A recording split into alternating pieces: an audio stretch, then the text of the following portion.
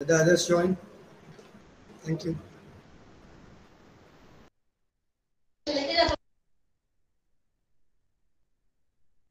Sir, today you will come or not to play? Yeah, I'll come, man. I'll come. Tomorrow I may not come because we have some other work, but on weekdays we'll come. It was good to see you on the ground, William. Yes, sir. Yeah.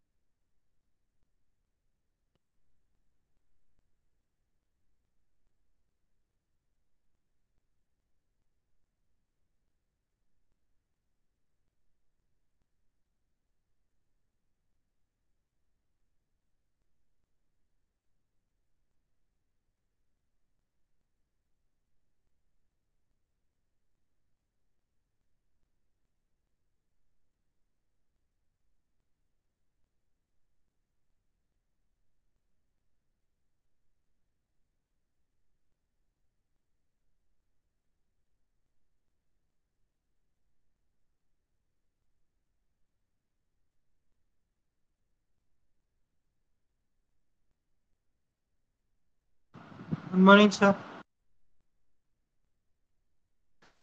Good afternoon, Natik. Good afternoon, everyone. Just 1 or 2 more minutes, guys.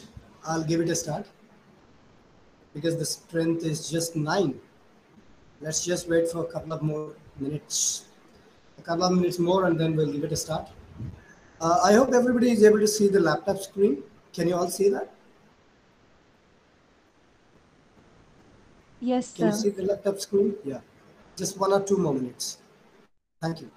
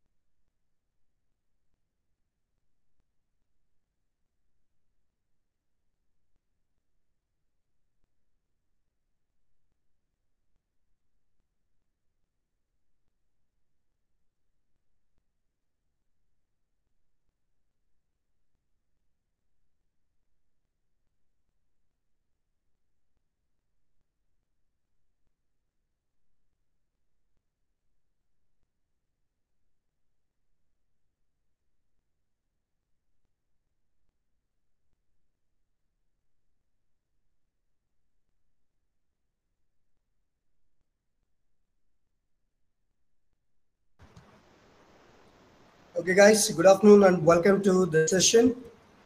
This is the last session for the week, guys. Can you hear me clearly? First of Yes, all, sir. Yes, sir. right. Yes, sir. As you know, we are going to have a holiday tomorrow and day after tomorrow. I thought of introducing some new chapter to you. Would be of some help to just read and understand the chapter on your own. Okay. So the fourth chapter is Landscape of the Soul by Nathalie Travari. This is the chapter we are going to take up for the discussion, but we will not complete it. We will see half of it, okay? Because it's a relatively bigger lesson and discusses two different things here, associated and interconnected only. But I'm not just going to discuss both the things right now. We'll discuss the first thing and talk about the next thing next class, okay? So let's give it a try to understand what we see in this, along with the writer. See, landscape of the soul is the title of the lesson, and it is from the pen of Nathalie Travari. See, the name indicates that she must not be, the writer must not be from India. Must be somewhere else, from somewhere else. Before I talk about that one, let me just remind you that we have finished the 3 lessons so far and 2 poems from the main course book. So the lessons, the first one is The Portrait of a Lady. Second one is We Are Not Afraid to Die, If We Can All Be Together. The third one is the recently concluded one. What's that? Recently concluded one. The third chapter.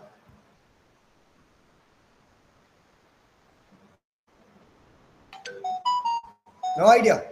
Don't remember. The third chapter.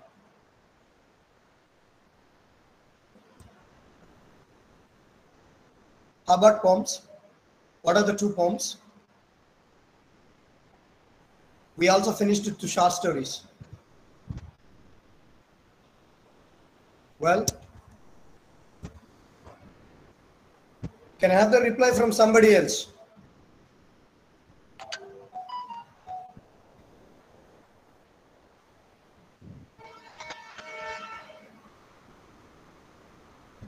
Can I have the reply from somebody else?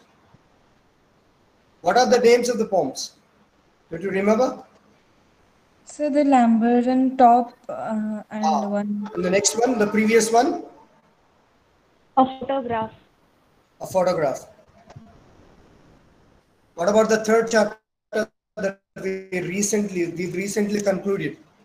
Discovering the Tut. Discovering Tut. Of course. Why are you taking the time?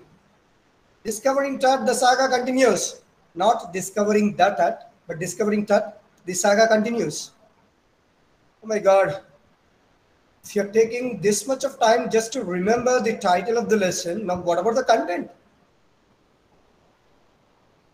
My goodness. I'm really surprised. Now I thought someone would reply instantly. I did not reveal it. I did not actually take my chance.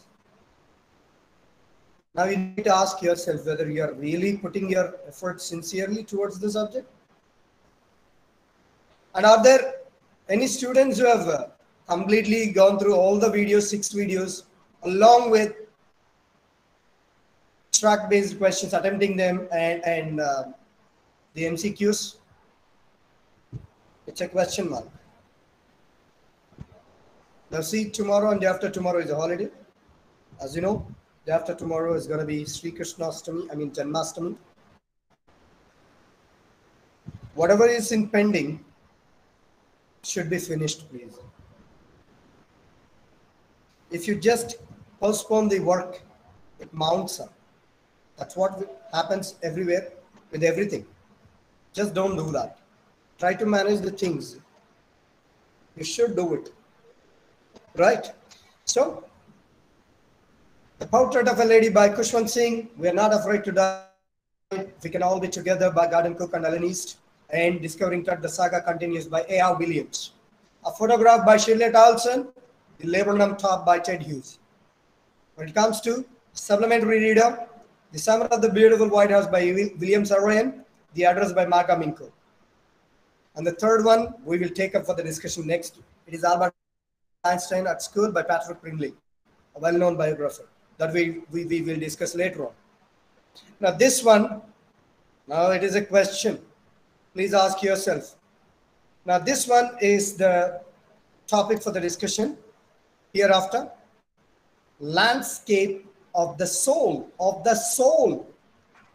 not of the sea, not of the nature, not of something else, but of the soul.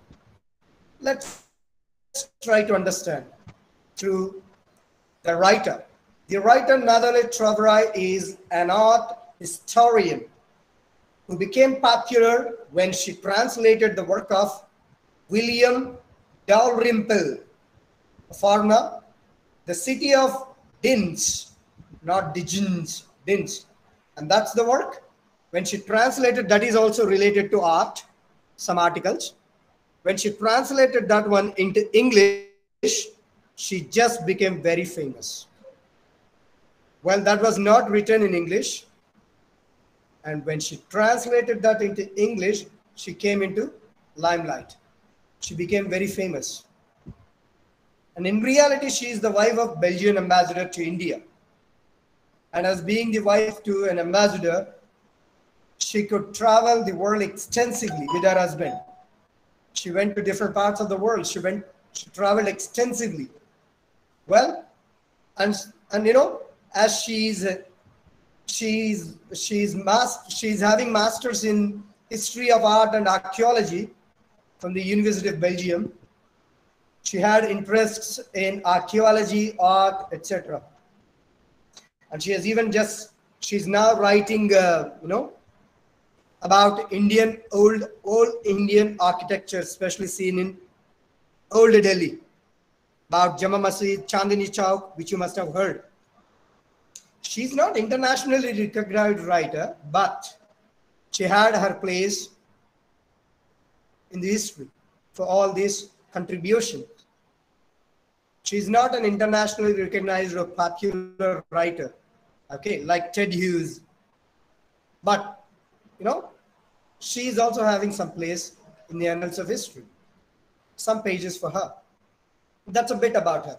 So, based on what she had done in her life as far as education is concerned, and based on what she had done in her profession as a writer, you must have definitely taken a guess as what would be there in this lesson as well.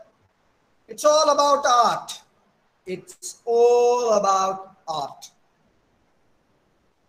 And we can see especially how she draws a clear difference between Western painting or European painting and Asian painting or Chinese painting. So she drew a clear-cut difference there. She talks about art, painting, all that. She just gives some stories about the painters wherein she talks about the beauty of those paintings and the desires of those writers. What their wishes were when they painted and how the onlookers were supposed to look at those paintings and what they find in those paintings, how they are actually perceived. So those criteria have been discussed through three different stories, wherein she draws a sharp contrast between European painting and Chinese painting. I mean, Eastern painting and Western painting. So that's a bit of background about this one. And this lesson also discusses one more thing. That is an article which is put here, gathered and put here by Nathalie Travail. That's from an Indian That is an article contributed to the Hindustan Times, wherein the article discusses the outsider art or art brut, which is quite a new term to all of you. Understand? And this is the reason why it is relatively slightly difficult, slightly, not much, difficult to understand the content. And if you are an art lover, surely you would enjoy this lesson. Even if you are not an art lover, you can just have something to learn from this about art, not about paintings, but different forms of art. Well, that's what we discuss here. Now, as I told you, this has two different parts. From here to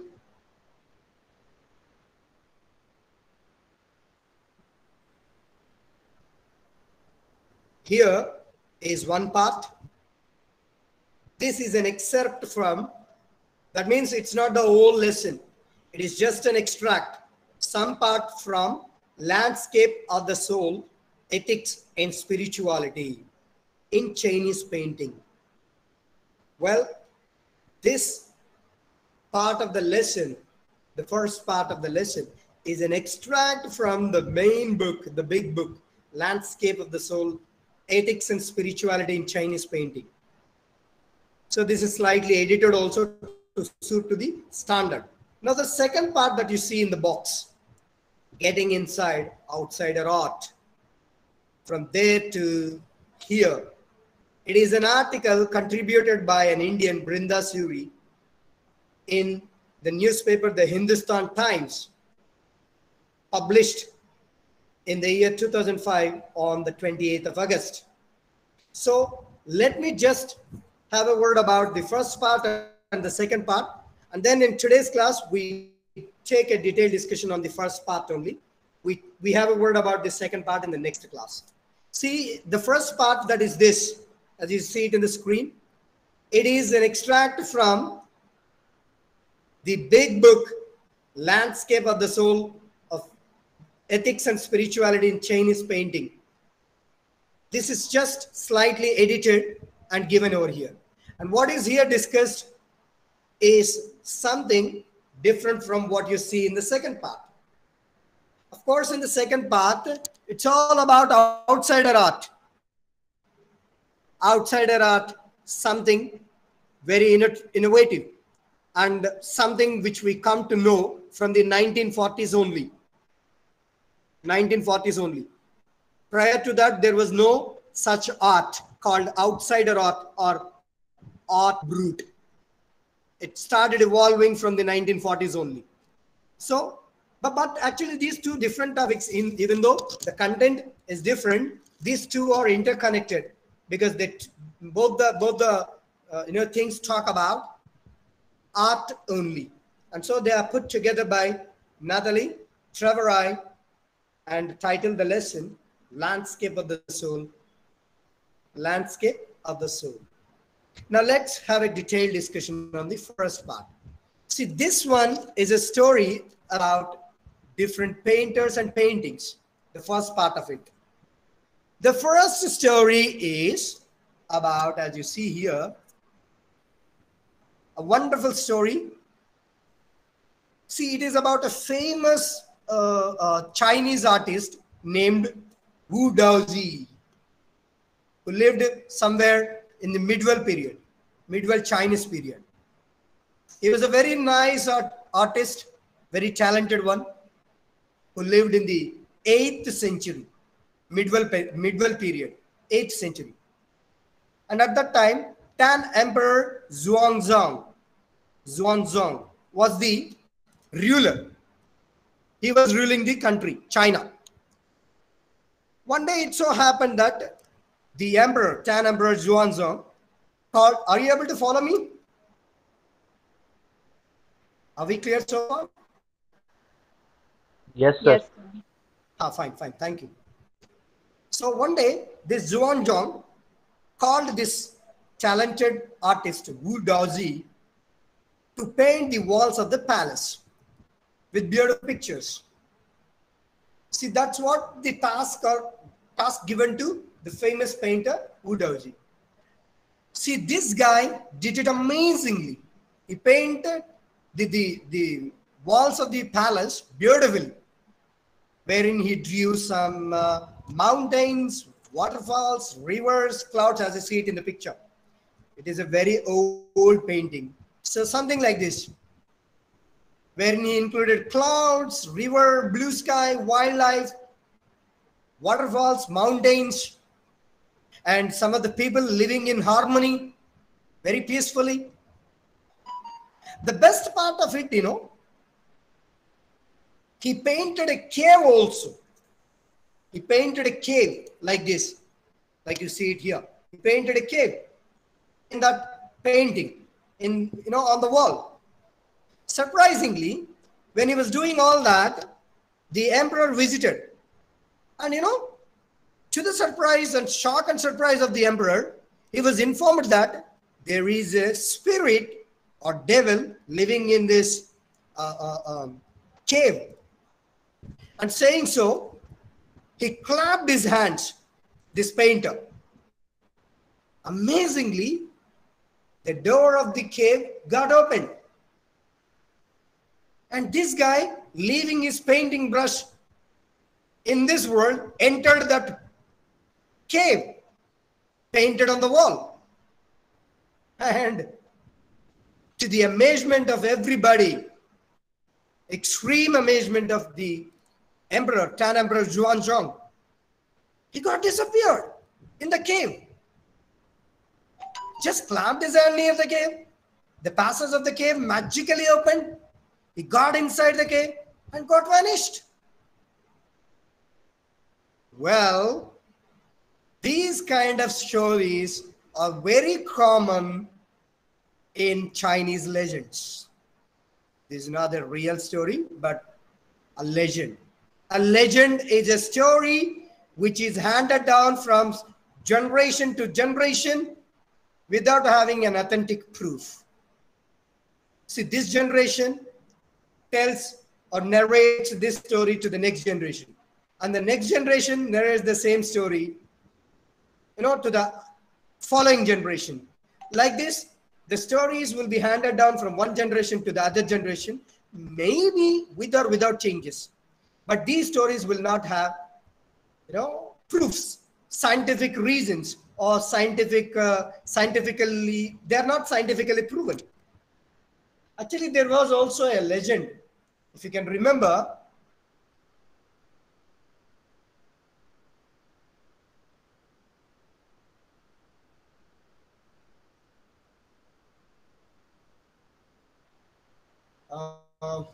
A legend from North, thirsty and hungry, fellow reached a house wherein a lady would be baking the, some bread. When he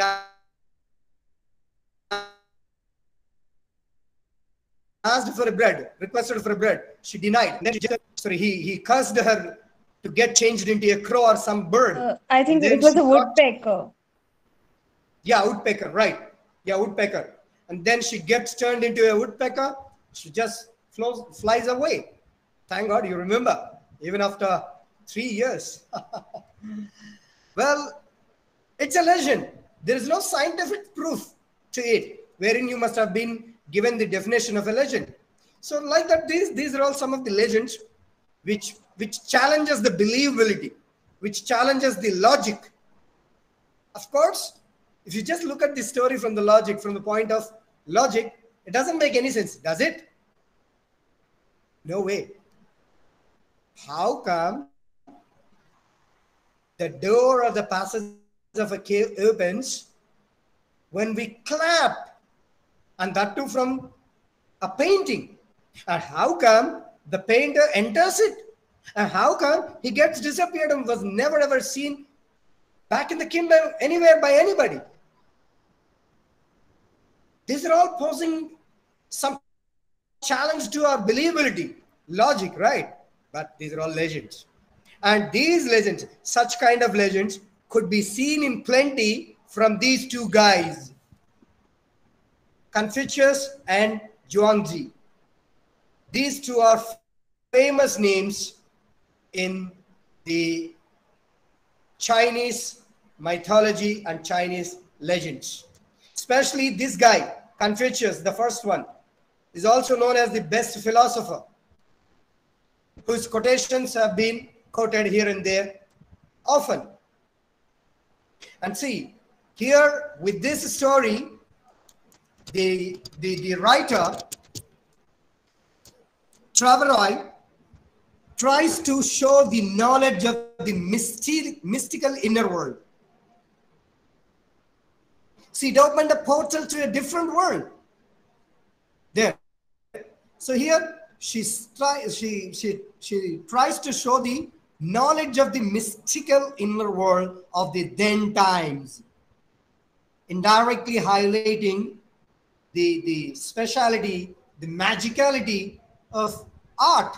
Of course, the painting. And the second part, I hope that is clear.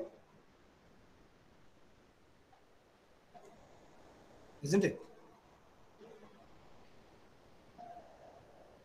I hope the story, the first story in the first part of this lesson is clear to everyone. Is it not clear?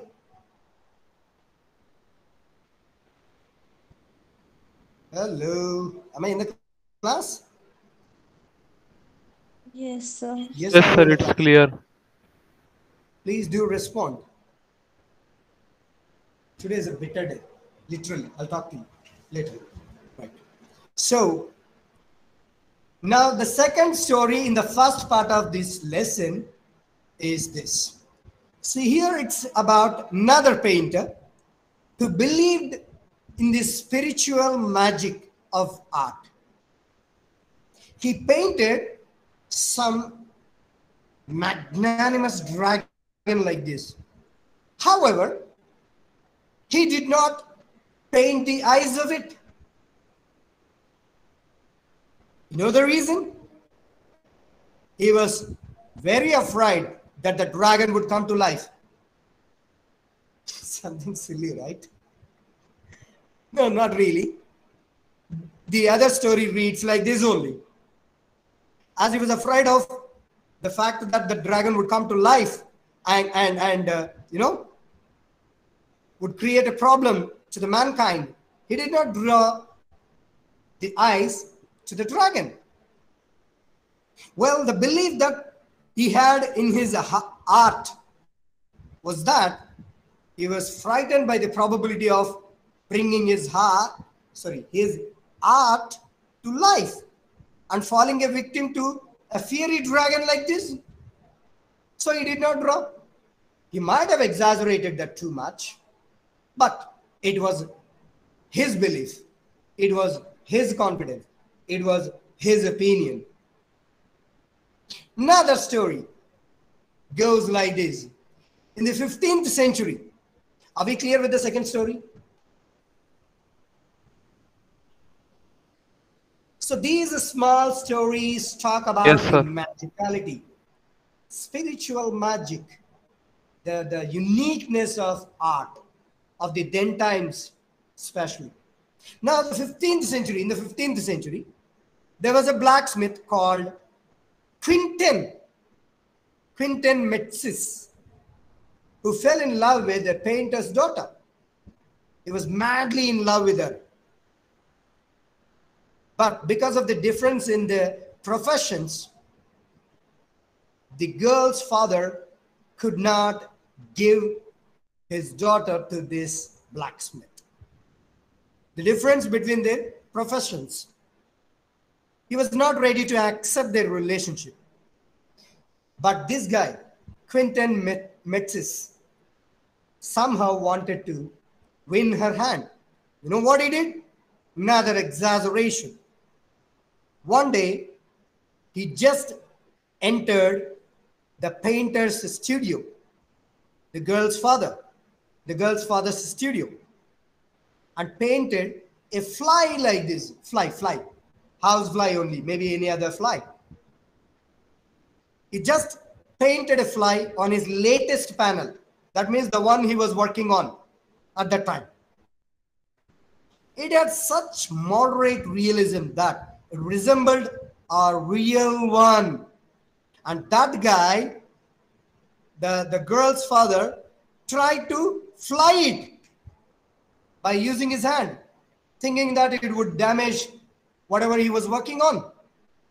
But to his surprise, he realized that it was not a real one, and it was a painted one. So he just simply got mesmerized with the talent of Quentin and his skills, determination to win his daughter's hand, and the simplicity without exaggerating himself. So he got convinced and got his daughter married to him. Finding his true love, Quentin became one of the greatest painters of his age. Another story read like this. See, these are all the stories which might be beyond belief, which might be exaggerating, which might be without logic, which might be without scientific proof or evidence. But these are all the stories which illustrate or describe different forms of art in two different regions, two different places. One, in China, eastern countries. Two, somewhere back in Belgium, Europe. As you see here, this blacksmith is from Belgium. He is from a place called Antwerp. You know why she must have used Belgium? The writer, Nathalie Travaret. Any particular reason for that? Any guesses? Because she is also a Belgian. Do you remember that she is the wife of a Belgian ambassador to India? She is also a Belgian. Probably that might have been the impact behind using a place name called Antwerp from Belgium only. And moreover, as she is from Europe, Belgium is in Europe only, France, Germany, all that. In Europe, the continent Europe only, which are known as Western countries. And China, Eastern country. Okay? So, through all these stories, which are beyond belief and beyond logic, illustrate different forms of art and their capacities, abilities, in simple terms, magic, but in a different way. And from two different regions, one from Eastern countries, example China, and one from Western countries, example Western countries or European countries, example Belgium. See, there are obvious differences between these two paintings, painters, and their wishes that we must understand here. And that is the very purpose of behind the description of all these stories. See, here in China, artists convey a deep purpose and emotion. They give an essence of vitality. But back in European painting, there the artists are concerned more about external appearances and a perfect illusionistic likeness, like we have seen one in the form of a fly that gave a perfect illusionistic likeness, which is different from the Wardau's painting in China that gave an emotion, deep purpose, and a sense of vitality, giving no importance to external exactness. Something too imaginative, something too speculative, something beyond logic, something beyond, scientific things, maybe something like magic. So there we see, an essence of vitality, emotions, deep-rooted purposes from the painters or artists. But back here in European painting, what can we see? Giving more importance to external appearances to achieve the exactness or the reality of the existing objects. Like that Quentin had given a kind of realistic look to the fly to win the hand of his beloved. So they are more concerned, their European painters or artists are more concerned about the external appearances and they try for a perfect illusionistic likeness. While the Chinese artists are more concerned about the purpose, emotions, and an essence of vitality to the paintings. Is that clear?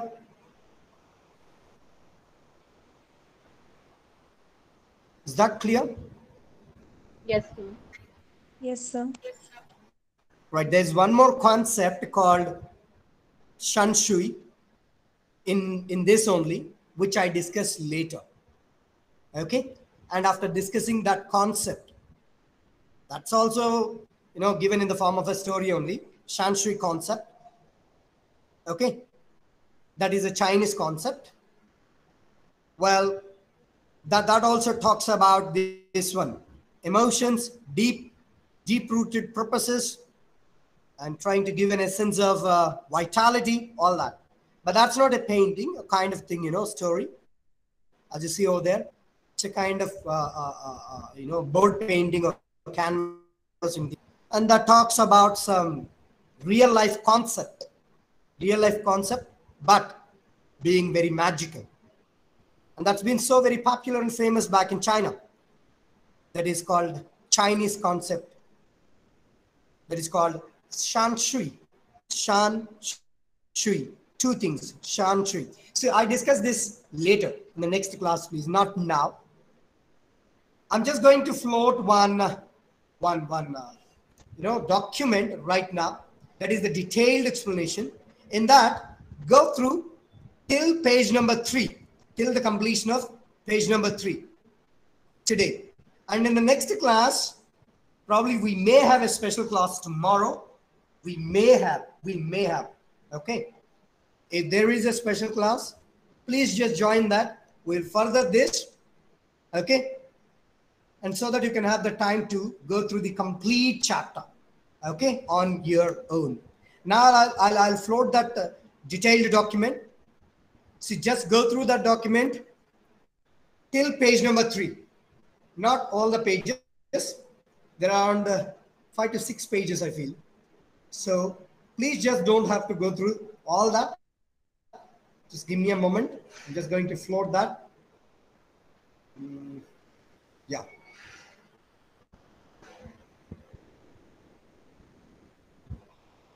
Please check it. You got that one back in the WhatsApp. Did you get that? Yes, sir. So just go through that document till the end of page 3. And of course, the explanation for page 3 will also continue in page number 4 as well. Just stop there. Okay. The rest can be had for the discussion in the next session. Well, in order to have the uniformity, I'm just going to stop it here only. When we have a merged class tomorrow, there will be a special class, 99.9%. Please attend to it, and we will just wind up the discussion on this one so that you can go through the detailed lesson, original lesson on your own, and by using tomorrow and day after tomorrow, and so that we can have the other discussions in time to come as well. So with that note, let me just take the attendance to wrap up the session for today. I hope we are clear so far. The instruction is also clear as what to do with the document. Devansh, was that clear? Devansh Garg. Yes, sir. Did you understand what you need to do with the document shared with you? Yes, sir. What should we do with that document that was shared, that has just been shared? Devansh.